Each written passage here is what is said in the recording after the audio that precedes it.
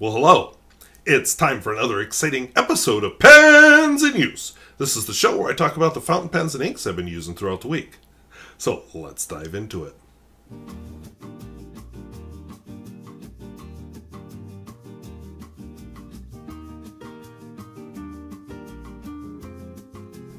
If videos like this interest you, where I talk about fountain pens both new and old and at all price points, I would invite you to subscribe. And hey, I got a couple little topics here down below, so feel free to comment on any or all as you see fit. So I'm going to put on my readers so I can enjoy the pens and actually see the writing.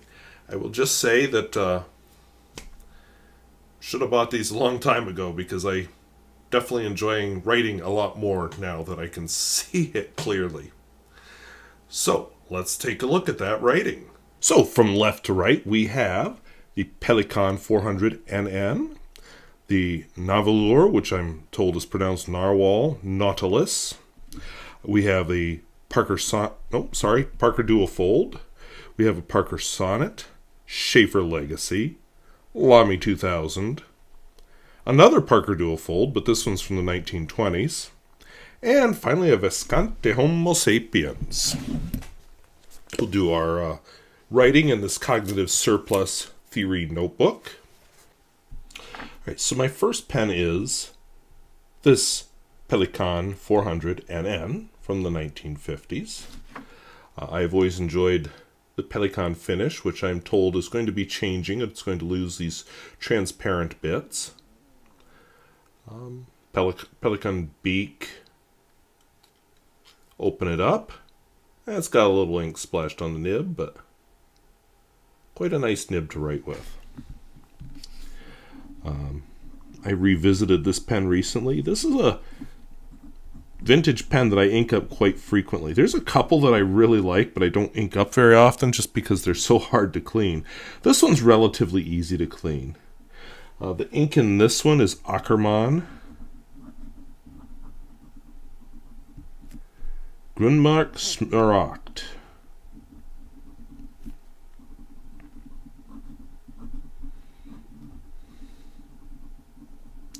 Which I guess has something to do with vegetable market. I don't speak Dutch. I took some German in high school, but in college, but you know, that only gets you so far with even German, let alone Dutch.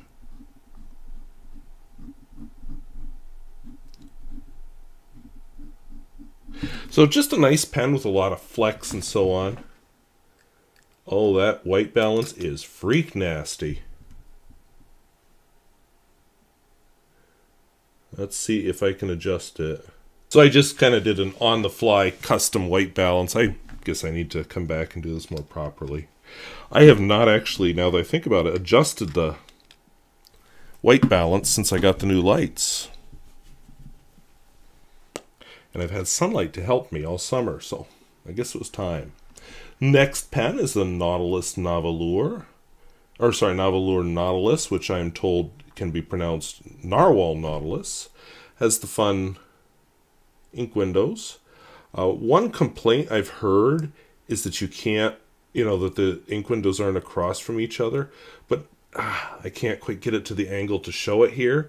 But now that it is getting emptier, I can see across. Not as good as if the portholes were directly across from each other, but I can see. So I think it's good enough. And then the nib. Come on, autofocus, please. There we go.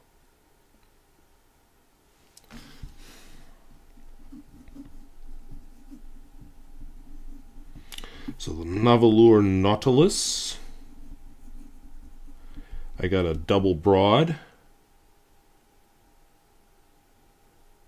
I was just wondering if it was written on the nib, but it's not.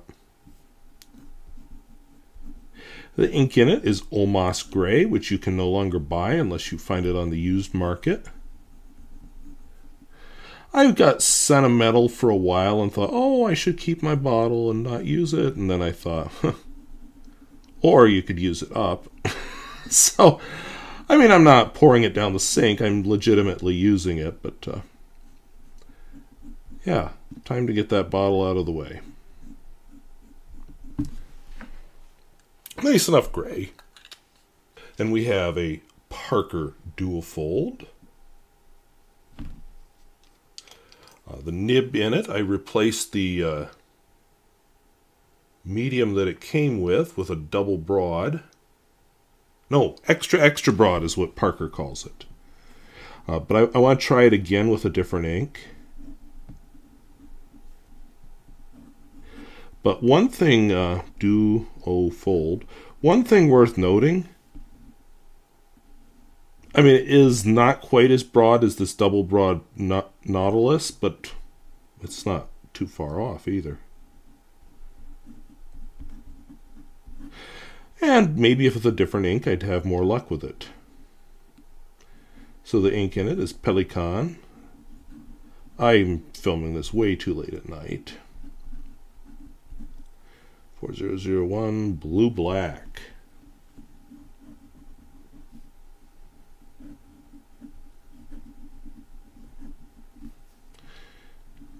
And it's just a very nice, I mean, this is a nice color ink. I'm just told that it runs on the dry side. So, you know, put some very wet ink in this pen, I may have a totally different experience with it. I postponed that because I wanted to keep writing with it, so I refilled it with the same ink, and you know how that goes. You know, for as not not extra broad as it looks, it sure went through its converter full of ink fast. Then we have the lovely Parker Sonnet, another pen that got a nib transplant. This one got a broad italic nib in it. Not a cursive italic, just a regular italic, but still.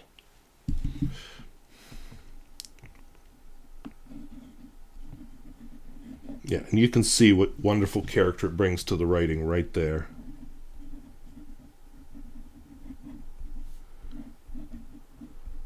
You definitely don't want to get your nib tilted, because then it quits writing. This ink, you know, isn't one of my best inks as far as colors. It's not bad, I just have others of this color that I like better. So this is Callifolio Violet. It's kind of a muted violet. I've got a bottle of Deatramentis Violet, and I feel like I have another. Oh, Pearl Violet. I think it's Deatramentis also. Deatramentis Pearl Violet that I have. Oh, and I also have a bottle of Pelikan Violet. So, you know, I'll be using up violet ink for a long time. Sheaffer Legacy 2, which Mrs. Hemingway Jones described as the Airstream trailer of the fountain pen world.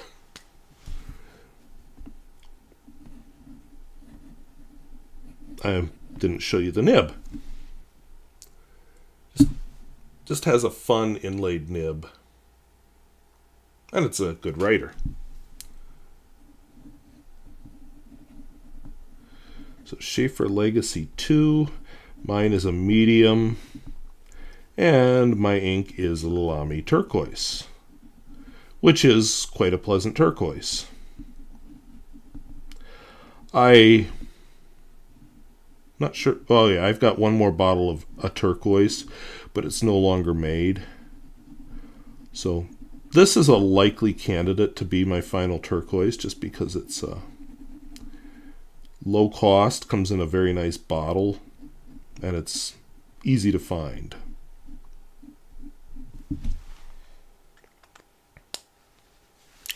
Of course, every day, the pen that rides to school in my shirt pocket is my Lamy 2000. I have 4 pens sitting at school that I've been correcting tests and such with. No, they're in different colors. You know, my Lamy 2000 is just my beloved daily writer pen. I misspelled Lamy, but I gotta fix it. There we go. This is a fine nib. The ink in it is Pelikan Edelstein Onyx.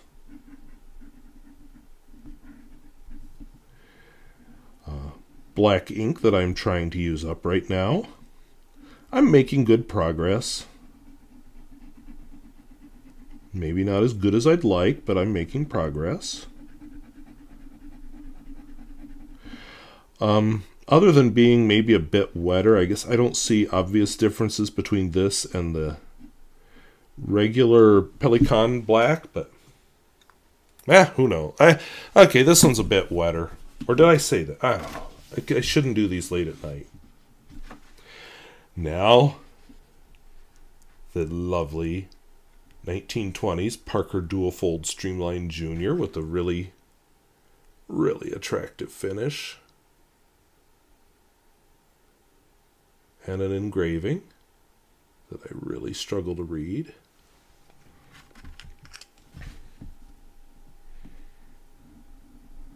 As you can tell, this is a cursive, or sorry, has an oblique nib.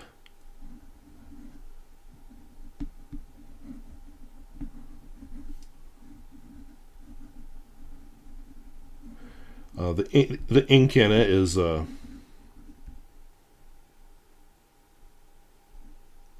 drawing a blank all of a sudden. Platinum Classic. I guess I could look at my list. Lavender Black.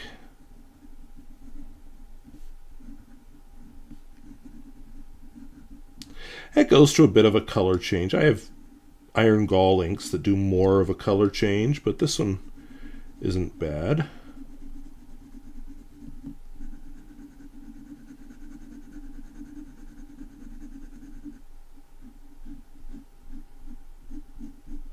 Yeah, see, that test shows the oblique nature of the nib.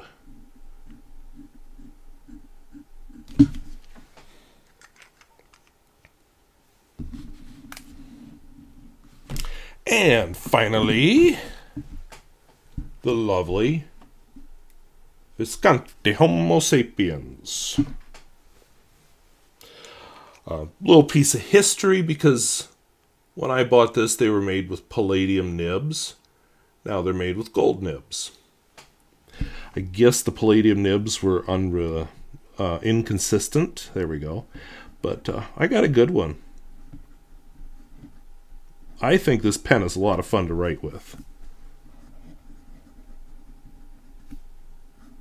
You know, I have another Visconti with a gold nib, and it's just nowhere near as fun as this. Mine is a medium. I wanted a fine, but I got a medium. Mine is a medium nib because I got it used. And the ink in it is Noodler's. Black Swan in English Rose, which means it may be taking till tomorrow for this line to dry. I find Noodler's inks, not all of them, but some of them tend to be very slow to dry, especially the longer they've been in the pen. You know, when you go to write on the page the next day and the ink is still wet, you're like, something's not right here. Nathan Tardif would say, well, use cheaper paper. So those are the pens and inks I've been using this week. We'll take these off so I can see you, because these only help with stuff that's close. I can't even really read my computer screen with them as far away as it is right now. And I can read it just fine. It has very small font, so there you go. But anyway, there were a few things that were just popped up to me this week, and nothing long because I want to go to bed. But one of the things that popped up this week, it was Wednesday night, I think, and there was a report on on a news website about people presenting 1,000-year-old aliens that had been found in a cave somewhere. I think Peru. But they were presenting it to the Mexican Senate. I think it was Senate. Congress, anyway, their legislature.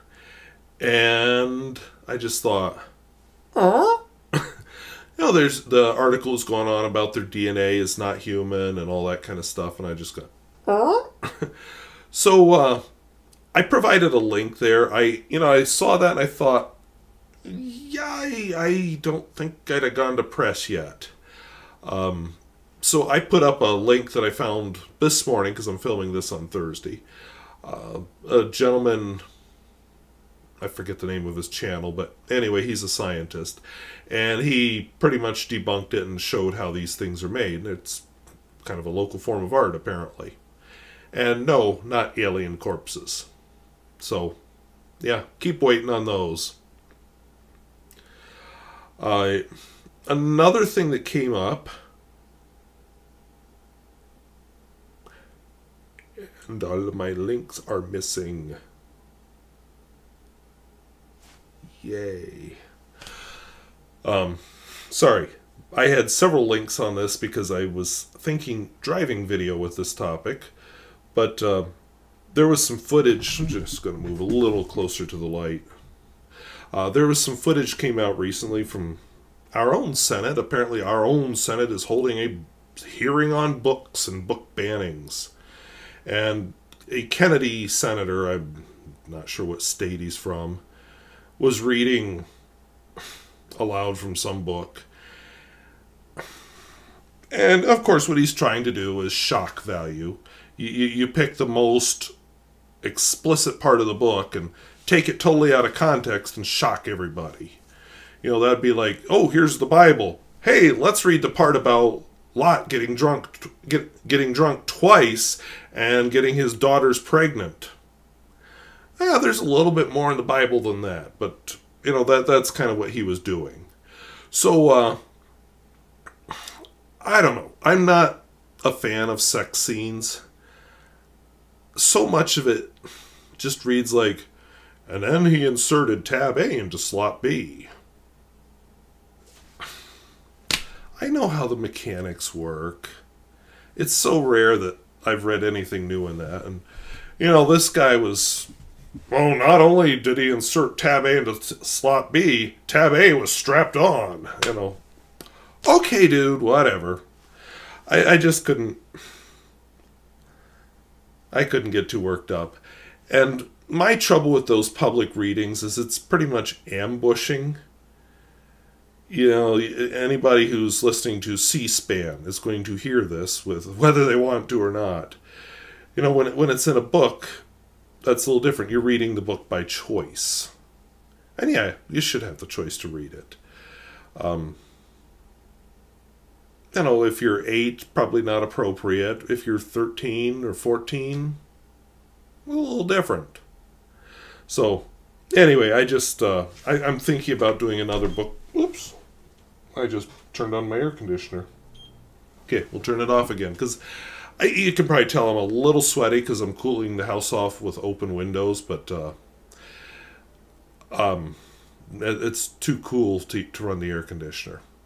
So, anyway, where was I? Anyway, that's one of the driving videos I'm looking at. It's late at night. I'm tired. The other driving video I'm looking at is... I don't know, let's just say a little bit more in-depth. I have a good outline for it. I need to write a script. I might have the chance to record at least the audio, and then I can slap some driving footage to it later. I wrote down an article about high school gun programs being threatened, but basically it turns out that it's all a lot of fear-mongering. You know, why would people fact check when you can just scare them and get political points because you know they're not going to check up on what you're saying. And you can read the link. I'm tired. I want to go to bed. And then the last two I put in there, and this is another one where some good links are missing.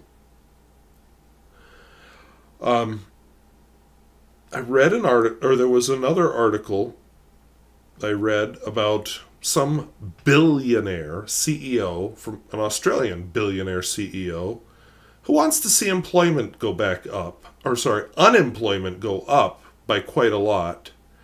And the reason he wants unemployment to go up quite a lot is because workers don't know their place.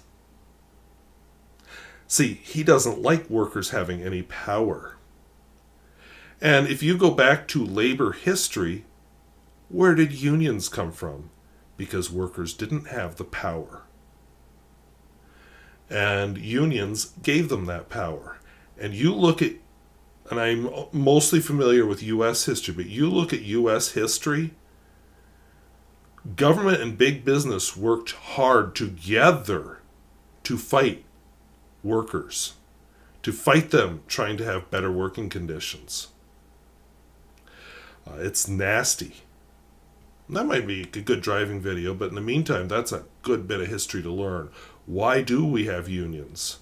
You know, it's been easy last few decades because the unions did win significant victories, but we have been going backwards as union membership has declined and as states like mine have made it hard to join it. You know, have done everything they can to kill at unions using right to work, which is a definite misnomer. So that was interesting. And then the last one, I did a video, and again, my links and notes and everything are missing here. Let's just see if there's an extra copy of this, because sometimes when I work on things with multiple pens, nope. No such luck. Ooh! Never mind. Just got lucky. Evernote just refreshed as I'm sitting here. Okay, as I make a complete ass of myself. So, Dallas Cowboys owner Jerry Jones has just recently had a lawsuit filed against him accusing him of racism. And again, I'm tired. You can read the link if you really care. But that caught my eye because some time ago, I did a driving video entitled, When Do We Forgive? And one of my examples was Dallas Cowboys owner and billionaire, Mr. Jerry Jones, who appeared in a photograph as one of several white students preventing black students from entering their white high school. Now, was he in the forefront doing the shoving? No. He was a freshman at the time of the picture, but there he was. And kind of on the wrong side of history there. And, you know, he's said he's not racist. He's been accused of racism over the years. And now it's happening again. And you just have to wonder. So I just thought that was interesting. A topic I talked about a long time ago bubbles to the surface again. So anyway, I am sorry that's not the most quality video I've ever done for Pens in Use, but I have to get to bed. It's past 9 o'clock and I'm going to turn into a pumpkin here.